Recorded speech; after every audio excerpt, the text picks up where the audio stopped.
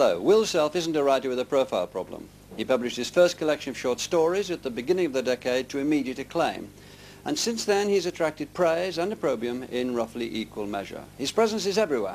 As well as his fiction, he appears frequently on television and is a prolific journalist. His image is that of the bad lad of the literary and media worlds, shocking, experimental, and unashamedly drug-influenced.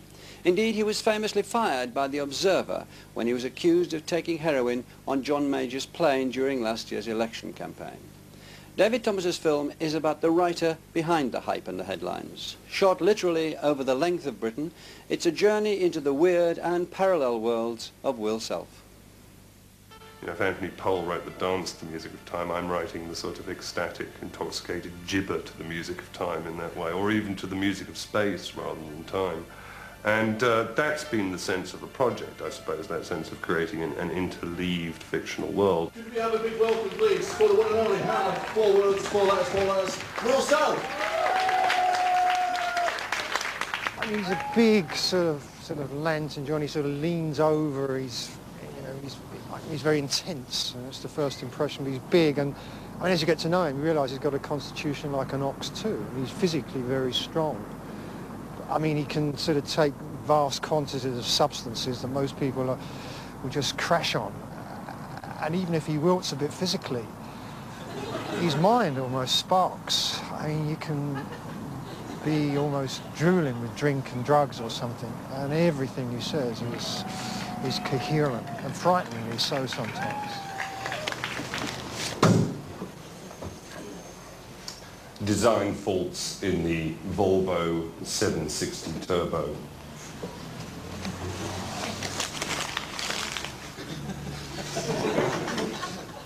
One, instruments and controls. Welcome to the terrifyingly tiny world of the urban adulterer. Bill Bywater has been snogging with a woman called Serena, giving and receiving as much tongue as possible. As he snogged, Bill... He finds it hard to write an uneuphonious sentence, but perhaps more than the prose, it's the density of the imagination that he does. You know, once embarked on a flight, he really does see it through and lives it completely on the page. His wife, Vanessa, cycles home every evening along Sussex Gardens at more or less this time. It is not unlikely that Vanessa will see Bill snogging with Serena because Bill is, he acknowledges with a spurt of dread, at least 60 feet high.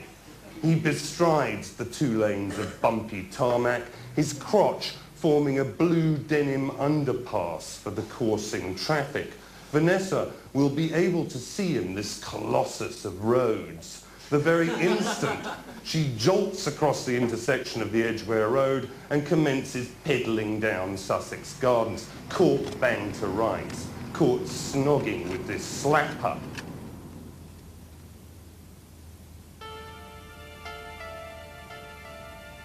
What could he do with Serena short of hiring a room in the Lancaster Hotel for half an hour? No, that would show up on his credit card statement.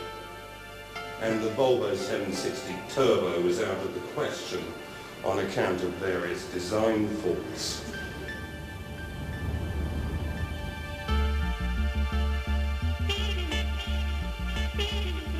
London tends to be the place where I cite most of my narratives. I tend to view the place as, you know, as a giant hallucinogenic fungus. And in a way, I've always found it much easier to realise London in isolation. You know, I suppose coming up to Orkney, I've got a sort of deficit of imagination here. I mean, perhaps that's why I feel my own imagination rather firing up when I get here, and other worlds mutating out of my own mind. Orkney was like Avalon, a mystical place where beyond the rampart cliffs of Hoy, a shoal of green whale-like islands basked in the azure sea. It was one of the things Bill loved most about the far north. Professional middle-class friends down south would have no sense of the geography of these regions. When he told them he had a cottage in Orkney, they would insistently confuse the islands with the Hebrides. It allowed Bill to feel that in a very important way, once the St. Olaf ferry pulled out of Scrabster Harbour, he was sailing off the face of the earth. I come and stay in this house, which belongs to a friend of mine, and I didn't really have much of an idea of where Orkney was until I got here. And it has a feeling of its own mondial quality. It's a world within a world in that way. I think that's very appealing to somebody who deals with creating fictional worlds.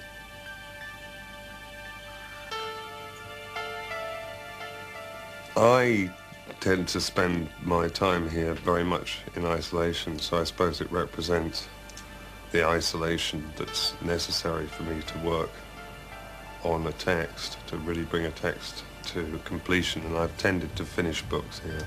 That's been the role that's played for me, is to come up here and absolutely immerse myself in the text. Sometimes for 16 or more hours a day, so that I feel myself absolutely within the phenomenology of the text.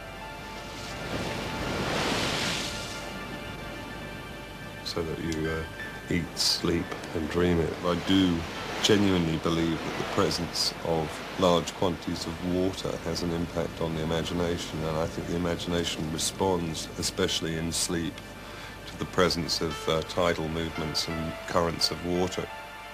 And here, where you have an enormous sound of quickly moving water outside at night, I think the dreaming faculty goes quite crazy. I mean, I would certainly find it very, very important to experience those kinds of dreams which fade so slowly after waking that you're left feeling ontologically queasy for a long time. You're not quite sure what's dream and what's reality, and that's the feeling you very much get here, that the sleep is that profound and the water is moving that much.